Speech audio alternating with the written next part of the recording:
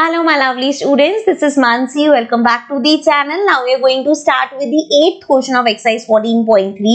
The question says a random survey of the number of children of various age groups playing in a park was found as follows. So यहाँ पे क्या किया, एक सर्वे किया है.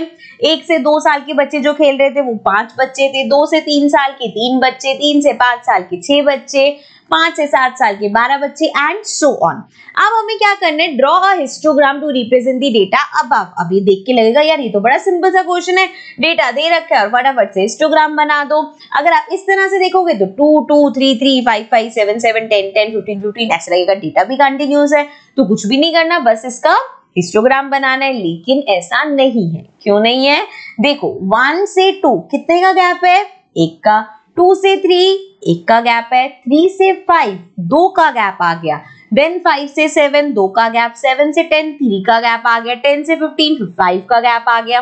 तो मतलब ये जो इनका गैप है ये कॉन्टिन्यूअस नहीं है. सो जब ऐसा होता है तो हमारे हिस्टोग्राम में डिफरेंस क्या आता है? जैसे हम जब हिस्टोग्राम बनाते हैं यूजुअली क्या होता है, इस तरह से हमारे बार्स चलते हैं साथ साथ में. लेकिन यहाँ पे बार की जो विड्थ होती है वो डिफर करती है जब आपके पास क्लास इंटरवल में गैप ज्यादा होती है. ठीक है जी, मतलब गैप डिफरेंट होते हैं. अब यहाँ पे बात करते हैं ये हमें कैसे प्लॉटिंग करेंगे फिर इसकी हम. तो इसके लिए 2 चीजें हम निकालते हैं. One is width of class, second है लेंथ ऑफ रेक्टेंगल. विड्थ का मतलब है कि जो हमारा बार बनेगा उसकी विड्थ कितनी होगी, मतलब ये कितना ऐसे चौड़ा बनेगा या ये पतला बनेगा, विड्थ होगी. लेंथ हो गई कितना लंबा होगा ये या कितना छोटा होगा. ठीक है जी. सो इस तरह से हिस्टोग्राम की विड्थ और लेंथ क्या होगी वो हम फाइंड करेंगे. पहला है विड्थ ऑफ क्लास. विड्थ कैसे निकालते हैं? सिंपल, इनके बीच का डिफरेंस. 2 - 1 1, 3 - 2 1 अगेन. मतलब बेसिकली गैप कितना है वो कर रहे हैं यहाँ पे हम. 5 में से 3 माइनस करोगे 2 का गैप है. 7 में से 5 माइनस करोगे अगेन 2. 10 में से 7 माइनस करोगे 3 का गैप है. 15 में से 10 माइनस करोगे 5 का गैप है. 17 में से 15 माइनस करोगे तो अगेन 2 का गैप है. ठीक है जी. सो ये तो आ गई विड्थ. अब इसी विड्थ की हेल्प से हम लेंथ ऑफ रेक्टेंगल निकालेंगे. इसके लिए क्या फॉर्मूला होता है? जो हमारी फ्रीक्वेंसी होती है, फ्रीक्वेंसी मतलब ये जो दे रखा है अपॉन में जो अभी हमने विड्थ निकाली है, विड्थ होगी multiply lowest width. Lowest width का मतलब जैसे यहां पे देखो सबसे छोटा नंबर क्या है 1. तो कैलकुलेशन कैसी होगी 1 2 करके दिखाऊंगी, आपको अच्छे से समझ में आ जाएगा. फ्रीक्वेंसी क्या है 5 अपॉन लो, हमारी यहाँ पे विड्थ क्या है 1 into 1. Clear? Similarly 3 upon 1 into lowest तो 1 मतलब मल्टीप्लाई 1 से ही चलेगा सब में. 6 upon 2 हो जाएगा. यहाँ पे 12 upon 2 हो जाएगा. यहाँ पे 9 upon 3 हो जाएगा और मल्टीप्लाई ये सब 1 से चलेगा क्योंकि हमारी जो लोएस्ट विड्थ है वो 1 है. ये हो जाएगा 10 upon 5 into 1. ये हो जाएगा 4 upon 2 into 1. कैलकुलेट कर लेते हैं. 5 upon 1 into 1 ये तो 5 ही आ गया सिंपल. ये सिंपल 3 आ जाएगा. यहाँ पे 2 और 6 कट सकते हैं, दोनों कैंसिल होके 3 आ जाएगा. देन 12 और 2 भी कट सकते हैं, सो ये आ जाएगा 6. 9 और 3 कट करेंगे तो ये आ जाएगा 3. एंड देन 10 और 5 कट करेंगे तो 2. एंड 4 और 2 कट करेंगे तो फिर से 2. तो ये आ गई बेसिकली लेंथ हमारी और ये आ गई विड्थ. अब देखते हैं इसको हम कैसे प्लॉट करेंगे, इसकी हेल्प से कैसे एक हिस्टोग्राम बनाएंगे. So let's get to the graph paper. सो यहाँ पे अब इसका ग्राफ में देखो टेबल, आई होप आपको अच्छे से वहां पे समझ में आ गया होगा. So we have this table. अब हमने देखो यहाँ पे लिया कैसे है, ये जो हमारे पास एज है उसको हमने ऐसे लिया जैसे 1 से लेके 17 तक है. ठीक है, गैप हमें पता है अलग अलग है, लेकिन यहाँ पे मैंने 1 का गैप लेके पूरा 17 तक लिख लिया. ठीक है जी. अब इसके बाद हमारी लेंथ और विड्थ की अगर हम बात करें तो इधर जो मैंने लिया है दिस इज 1 से लेके 8 तक. ओके, क्योंकि इससे बड़ा यहाँ पे कोई है नहीं, वैसे तो हमारा मैक्सिमम 6 ही जाएगा, बट स्टिल मैंने यहाँ पे 8 तक ले लिया. अब इसको स्टार्ट करते हैं, आपको बिल्कुल क्लियर होता हुआ चलेगा.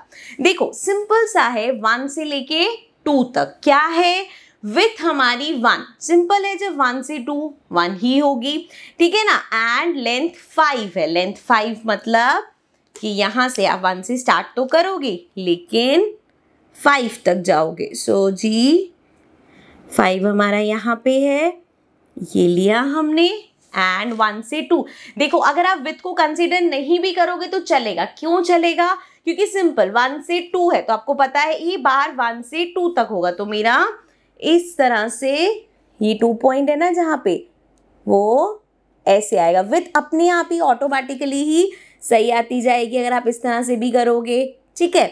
सो ये बना दिया, इसको क्लोज करते हैं। ऊपर से देखो 5 तक लिया ना हमने लेंथ, सो ये इस तरह से हो गया। नेक्स्ट अब देखो 2 से 3 तक, अब अगेन मुझे यहाँ पे पता है 2 से 3 तक अगर लेना है तो 3 तक 1 की ही विड्थ आएगी, तो लेंथ कितनी है? 3 है। सो जी ये लिया मैंने एंड इसको यहाँ से ये कर दिया क्योंकि 2 से 3 तक लेना है ना नीचे। सो ये हो गया लाइक दिस। क्लियर है? नेक्स्ट देखो 3 से, नेक्स्ट है हमारे पास 3 से 5। अब देखो अगर मैं विथ ना भी देखूं तो यहाँ मेरा 3 है, यहाँ पे मेरा 5 है। सो नेक्स्ट बार मेरा 3 से 5 के बीच में आएगा, अब ऑटोमेटिकली विथ मेरी 2 हो जाएगी। सो हमारे पास लेंथ क्या है? 3 से 5 के लिए अगेन 3 है, मतलब सेम है। सो जी यहाँ से 5 तक लेना है, सो यहाँ तक लिया हमने एंड इसको कर दिया ज्वाइन। अब देख लो 3 से 5 लोगे विथ अपने आप ही 2 आ जाएगी, है ना। आगे बढ़ते हैं। नेक्स्ट हमारा क्या है? 5 से 7 और लेंथ है 6। अब 5 यहाँ पे है, 7 अगेन विथ अपने आप ही 2 आ जाएगी। और लेना कहाँ तक है? 6 तक। तो पहले तो इसको एक्सपैंड करते हैं, हम लाइन को अपनी आगे लेके जाते हैं 6 तक। ये हमारा 6 है, ये कर दिया हमने ज्वाइन, थोड़ी सी रेडी हो गई, ठीक है। अब कहाँ तक लेके जाना है जी? 5 से 7 तक। सो ये 7 वाला पॉइंट लिया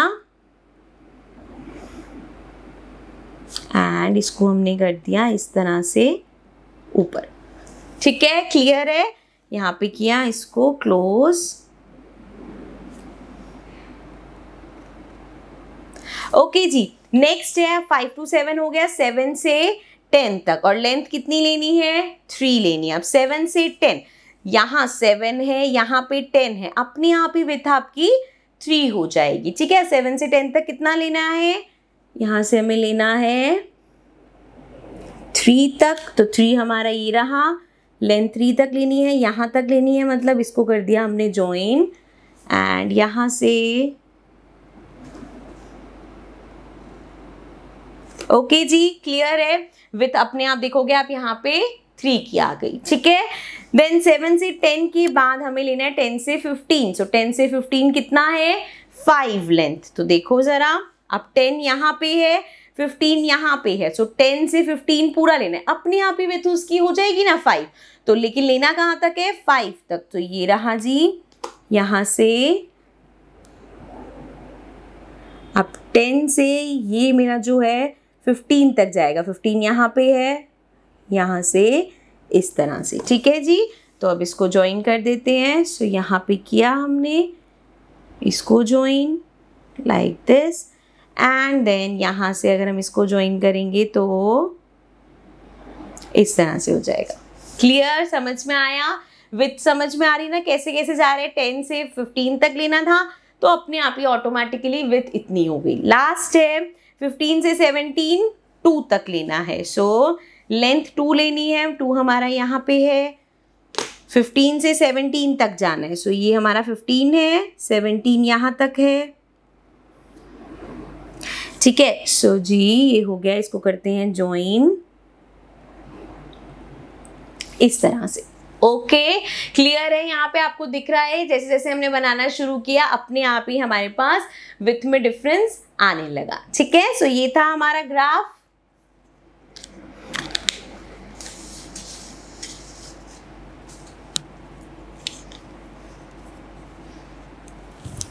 so here we have the histogram. I hope आपको अच्छे से समझ में आ गया होगा कि हिस्टोग्राम कैसे बनाना है, कैसे लेंथ लेनी है। पहले तो आपको यहाँ टेबल में समझ में आ गया होगा विथ और लेंथ कैसे निकालनी है एंड देन उसको किस हिसाब से प्लॉट करना, क्योंकि यहाँ पे क्लास इंटरवल में गैप्स डिफरेंट है इसलिए बार्स की विड्थ में डिफरेंस है। ये देखो, ये देखो, ये देखो, सो ये सब डिफरेंस किस वजह से है, क्योंकि जो क्लास इंटरवल्स थे वो अलग अलग गैप्स पे थे। ठीक है जी, सो ये था हमारा क्वेश्चन नंबर 8 ऑफ एक्सरसाइज 14.3। अब हम आएंगे अपने नेक्स्ट क्वेश्चन पे, which is the last question but in the next video, जिसका लिंक आपको नीचे डिस्क्रिप्शन में मिल जाएगा। तो I will see you in the next video. Till then take care and bye bye.